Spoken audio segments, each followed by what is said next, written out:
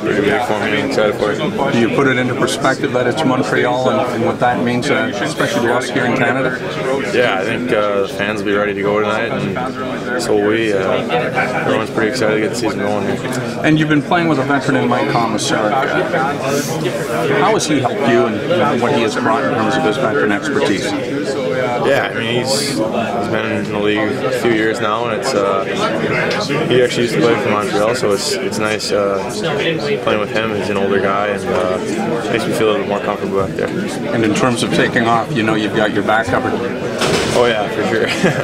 He's always back, so it's nice. All right, thanks.